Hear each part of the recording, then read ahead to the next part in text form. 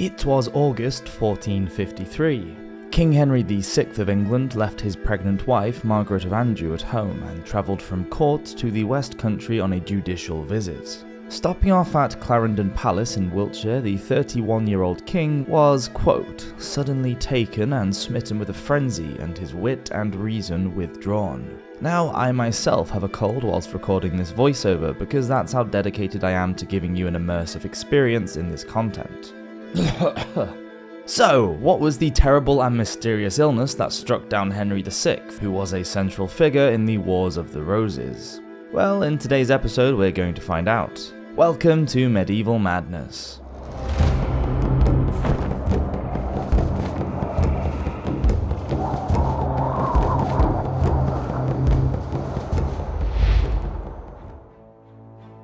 Woe to you, O land, when your king is a child.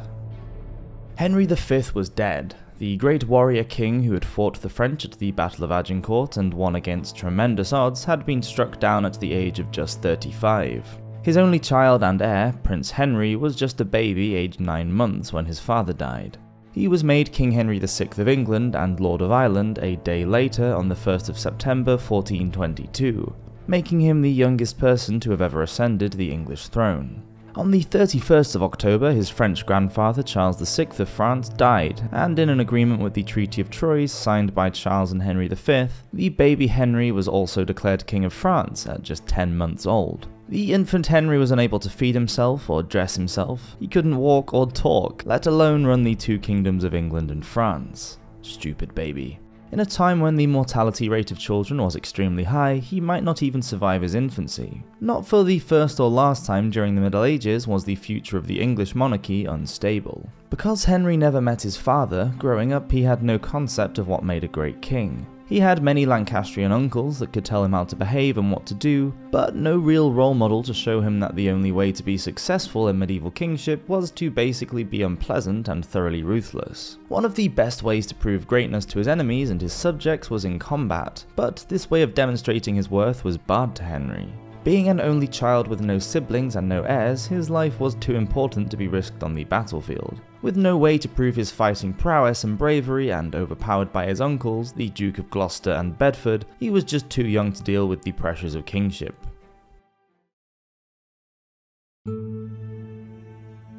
Scandal.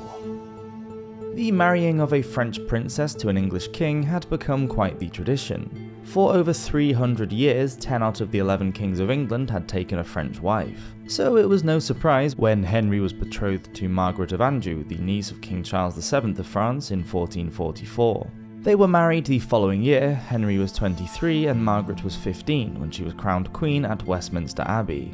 Although there is no way of knowing whether the marriage was consummated on their wedding night, we know that Henry was deeply devout and was given spiritual advice from William Ascough, the Bishop of Salisbury, who told him not to have sex with the Queen or to, and this is a quote, come nigh her, unless it was for the creation of babies. The virtue of chastity was admired by the Christian Church. It was an ideal held up by the clergy and an accomplishment which some strived to achieve.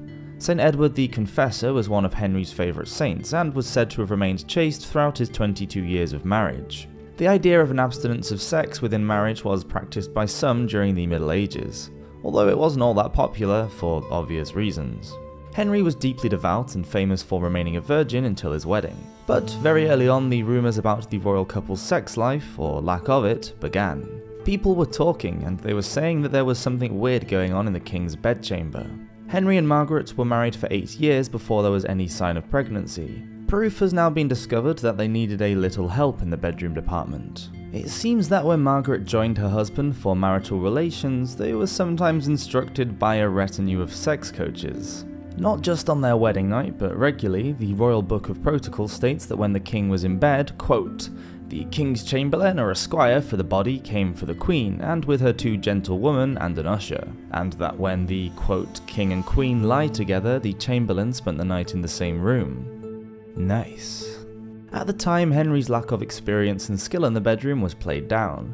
No one wanted a weak and impotent king, so it was contrived as being Margaret's problem. Nevertheless, the gossip began, and this gave rise to the notion that Henry played a less masculine role within the marriage, that he had the more passive and queenly position. Hey man, I'm not judging. In chess, that's a good thing. Once Margaret did actually become pregnant, talk began that she had even taken a lover so that she could conceive. Now please don't kink shame King Henry down in the comments.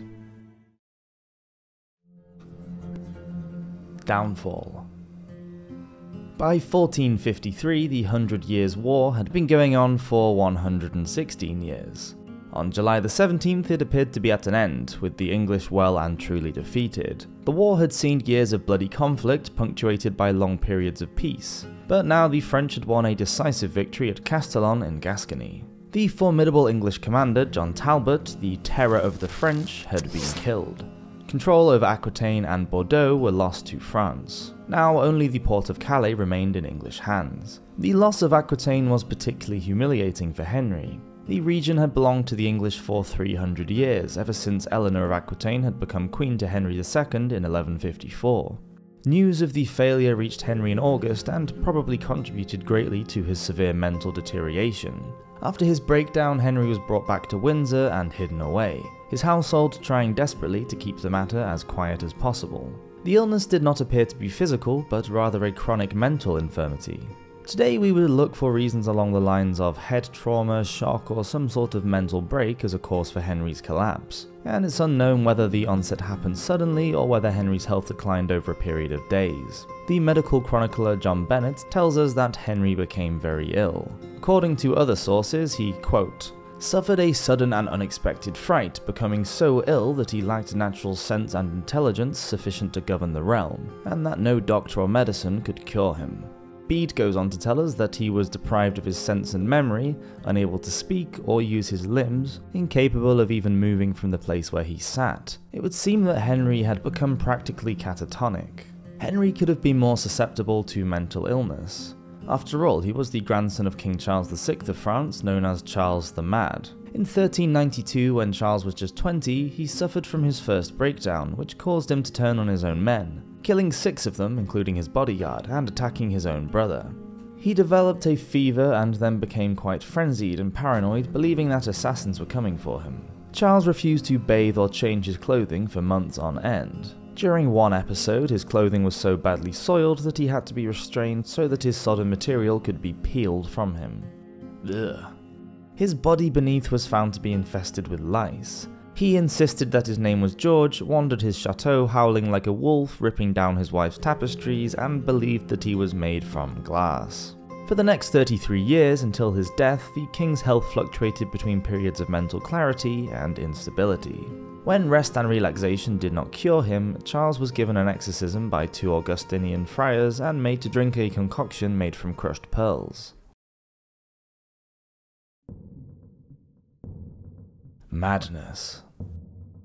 For the medievals, madness was thought to have been caused by either self-abuse, overindulgence, or an imbalance of the humours. At the time, medicine relied heavily on religion, astrology, and Galen's theory of the 4 humours. Any slight change of behaviour from the norm, either in a spiritual or physical sense, was seen as madness. This included anything from excessive sadness to loss of memory or seizures. Having spiritual visions or entering states of religious trances was tolerated, even valued, and mysticism flourished in England and other parts of Europe from the 13th to the 15th centuries. Many of these visionaries were venerated, such as Julian of Norwich or Catherine of Siena. Henry was already regarded as devout, even saintly. He was a peacemaker, which made him a less successful king in an age where brutality and an iron fist were needed to hold on to power. A diagnosis of demonic possession would have been disastrous, not just for Henry's authority, but also for the whole Lancastrian dynasty, so that idea was quickly dismissed. In 1330, Bethlehem Hospital, which later became known as Bedlam, had been founded in London to treat the insane. Once an old priory for sick paupers, even the most respected and capable doctors there didn't understand what was happening to the king.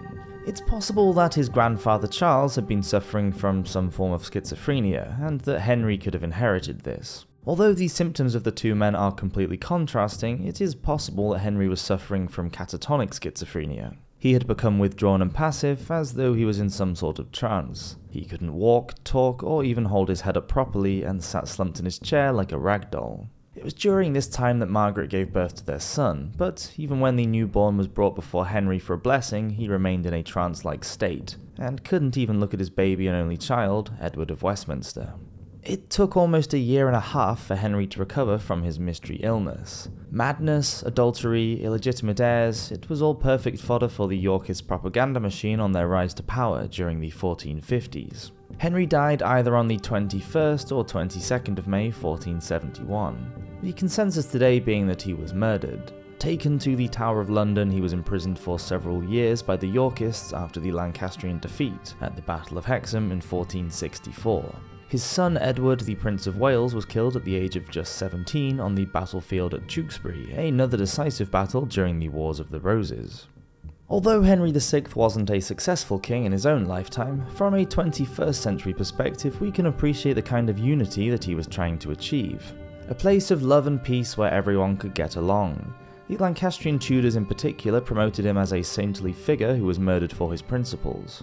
It is very hard to diagnose Henry's condition hundreds of years later, and although many agree it was either catatonic schizophrenia or a depressive episode, it really still remains a mystery. Margaret tried to keep her husband on the throne for the sake of their son, but the country was falling apart and turned to Richard of York for some sort of stability.